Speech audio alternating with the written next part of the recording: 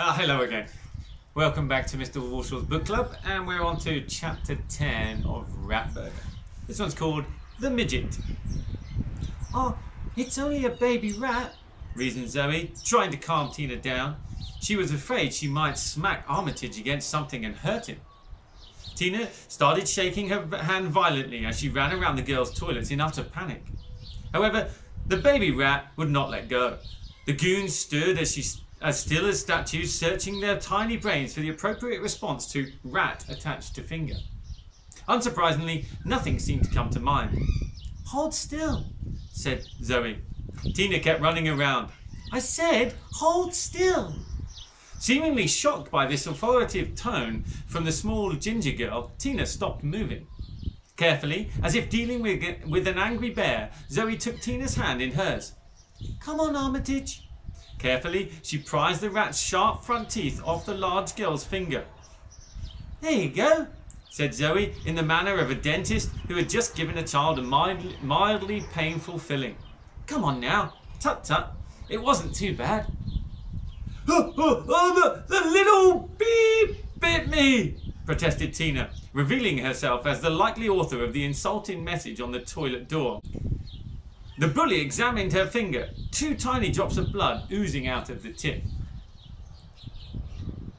"Tina, they're nothing more than little pinpricks," replied Zoe. The 2 goons craned their long necks to get a closer look and nodded their heads in agreement with Zoe. This infuriated Tina, and her face went fiery red like a volcano about to explode. There was an eerie silence for a moment. "I'm about to die," thought Zoe. "She is actually going to kill me." Then the bell rang for the end of break. "Well, if you'll excuse us," said Zoe, more calmly than she felt. "Armitage and I don't want to be late for our history class." Why is it called that?" grunted one goon. "Oh, it's a long story," said Zoe, who wasn't about to tell them he was named after a toilet. Another time, perhaps. Goodbye." The 3 bullies were too shocked to stop her. Cupping her little friend in her hand, she strolled out of the toilet. Just clear of the door, she realised she wasn't actually breathing and that she should probably start again. Then she gave Armitage a little kiss on the head. "Oh, you are my guardian angel," she whispered before placing him carefully back in her breast pocket. Zoe suddenly realised Tina and her gang might be following her, so without looking back, she quickened her pace. The stroll became a stride, and the stride became a sprint, and before she knew it, she was sitting breathless in her history class, which was presided over by Miss Midget. As the history teacher was an exceptionally short lady, she was inevitably been given the nickname Miss Midget, or more simply, Midget.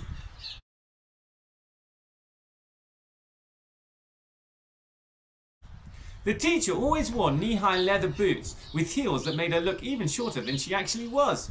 However, what Miss Midge lacked in height, she made up for in ferocity. Her teeth would not have been out of place in the mouth of a crocodile. She bared these teeth whenever a pupil displeased her, which was often. Kids didn't have to do much to infuriate her. Even an involuntary sneeze or cough could result in a monstrous snarl from the terrifying but tiny teacher. "Oh, you're late," growled Miss Midge. "Oh, sorry, Miss Midget," said Zoe without thinking. Oh no. There were a few chuckles from her classmates, but mainly gasps. Zoe was so used to calling the history teacher Miss Midget behind her back that she had done it in front of her face by mistake. "Oh, what did you say?" demanded Miss Midge. "I said I'm sorry, Miss Midge," spluttered Zoe. The sweat had sprung up on her run from the girls' toilet, was now teeming out of her pores. Zoe looked like she had been caught in a vicious thunderstorm. Armitage was squirming too, probably because the blazer pocket had become his home was suddenly damp with warm sweat.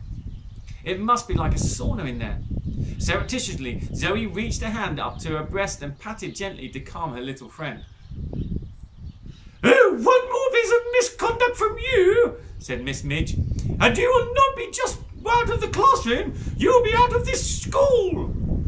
Zoe gulped. She had only just started at that big school, and she wasn't used to getting into trouble.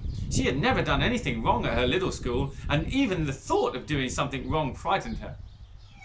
Now back to the lesson. Today you are going to learn about the Black Death, pronounced Miss Midge as she scrawled the words high as she could reach on the board, which was actually the bottom. Writing on the board was a real problem for Miss Midge. In fact, sometimes she would order a child to get down on the classroom floor on their hands and knees.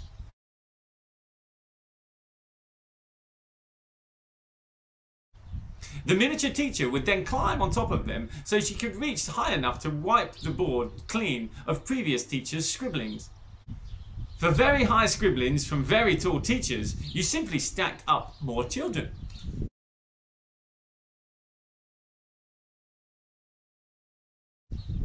The Black Death was not on the school history syllabus, but Miss Midge taught it anyway. Legend had it that one year all of her class failed their exam because instead of teaching them about Queen Victoria, she spent a whole year relishing the gruesome details of medieval torture of being hanged, drawn and quartered. Miss Midge would refuse to teach anything but the most grisly passage of history. Beheadings, floggings, burning at the stake. The teacher would grin and bare her crocodile teeth at the mention of anything cruel and brutal and barbaric. In fact, this term Miss Midge had been going on non-stop about the Black Death. It was her absolute obsession. Unsurprisingly really, as this was one of the darkest periods in human history, when in the 14th century 100 million people died from a terrifying infectious disease. Victims would be covered in giant boils, vomit blood and die. The cause, they had learned in the previous lesson, was nothing more than a flea bite. It boils the size of apples! Imagine that! Vomiting until all there was left to sick up was your own blood! They couldn't dig the graves fast enough! Oh, wonderful stuff! The children stared at Miss Midge, open-mouthed with terror. At that moment the headmaster, Mr. Grave, entered the classroom without knocking, his long coat flapping behind him like a cape. The naughty kids at the back of the class who had been texting throughout the lesson quickly hid their mobile phones under the desk. "Oh, Mr. Grave, what do I owe the pleasure?" said Miss Midge, smiling. "Is it about the talent show?"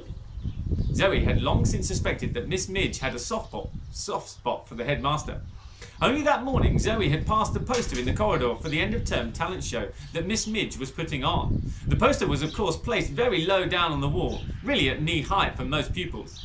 It seemed very out of character for Miss Midge to organise something so fun, and Zoe wondered if she had only done it to impress the headmaster.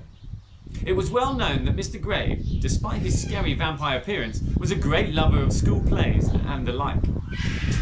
"Oh, good morning, Miss Midget. Miss Midge." Even Mr. Grave couldn't stop himself. The history teacher's smile dropped. "I'm afraid it isn't about the talent show, though I am grateful to you for putting it on." Miss Midge beamed again. "No," boomed Mr. Grave. "It's something much more serious, I'm afraid." Miss Midge's smile dropped once more. "You see," said the headmaster, "the caretaker has found a droppings in the girls' toilets."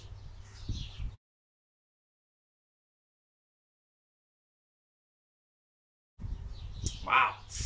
Will they find out about Armitage? I hope you enjoyed my outside performance. There's a few noises for some birds around, but hopefully you managed to follow the story. I'll see you again next time.